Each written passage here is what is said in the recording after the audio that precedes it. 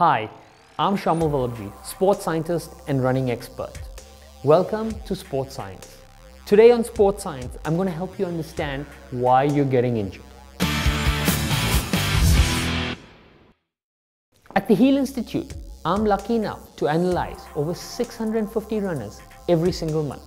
And I have found 3 common mistakes in all their training methodologies. The first one is the principle of progressive overload. It simply states, do not increase your weekly training mileage or your training intensity by more than 10% weekly. For example, if you run 30 kilometers in a week, the next week, your weekly training mileage should not increase by more than 33 kilometers. If you are lifting 10 kgs on a particular exercise, the weight the following week should not be more than 11 kgs. If you stick to this rule, you will most likely not get a chronic injury.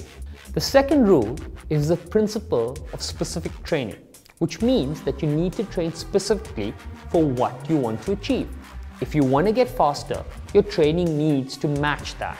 If you want to build endurance, your training needs to match that. For example, people who want to get faster, sprint training and interval training are fantastic examples to help build that speed.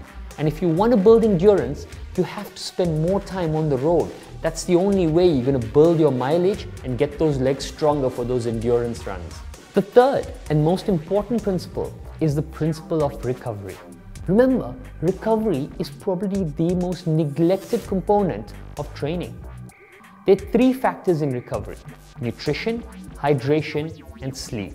If you tick these 3 boxes, you're probably going to be well on your way to recovering, which is going to be the key to performance enhancement. These 3 tips are the secret to reducing your running-related injuries. If you like this video, subscribe to my channel. Sports Science is going to be bringing you many more videos on running tips and training drills. I'm going to see you soon.